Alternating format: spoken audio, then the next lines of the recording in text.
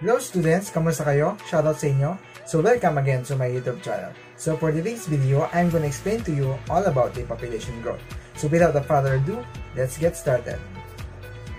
So in order to find the population growth, we have here the exponential growth, which is A equals to P times E raised to RT, where A is the size of the population, P is the initial number of people, R is the rate of growth or it is in the percentage, and then T is the time, ito yung day, month, or years, and then E, ito yung Euler's constant, which is equivalent to 2.718.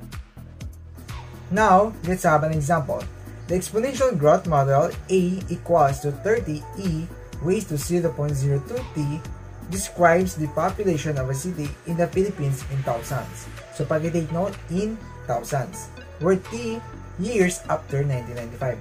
The question is, what was the population of the city in 1995? The other question is, what will be the population in 2017? In order to get the population growth, so always memorize the formula of the exponential growth, which is A equals to P times E raised to RT. So ngayon, proceed na tayo doon sa first question na yon. So since our exponential growth model describes the population T years after 1995, so we consider 1995 as T equals to 0. Kasi hindi naman siya nakadescribe doon kung ilang years. And that is 0 siya. And then, solve for A. And that is our population size. So A equals to 30 times E raised to 0.02 T. Then, A equals to 30E raised to 0.02. Substitute the given value of the T, which is equivalent to 0. Next, A equals to 30 E raised to 0. Why it becomes 0? Because 0 times 0.02, that will be equivalent to 0. Very good. And then next, A equals to 30 raised to 1, because any number that is equivalent to 0 or it is in the exponential form and raised to 0 will be equivalent to 1, and that is 1. So 30 times 1, that is 30. So now, therefore, the city in population 1995 was 30,000. So bakit naging 30,000?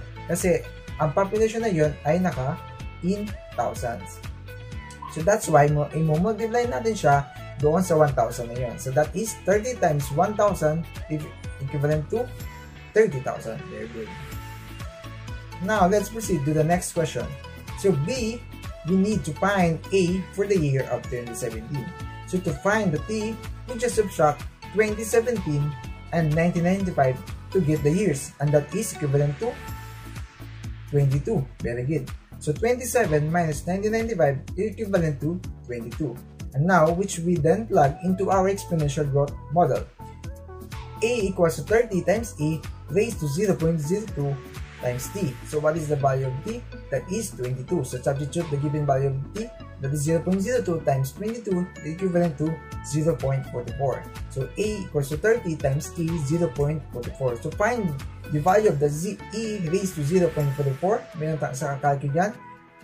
Press Shift E, then raised to 0.44, and that is equivalent to 1.55271. And that is equivalent to E raised to 0.44. So now, let's multiply 30 times 1.55271, and that is equivalent to 46.5813. And now, naka-1,000 siya, so multiply natin sa 1,000. And that is, so therefore, the city population will be about 46,581 in 2017. So I hope that you understand what I have discussed. So stay tuned for more videos, and that's all for it for now. Bye!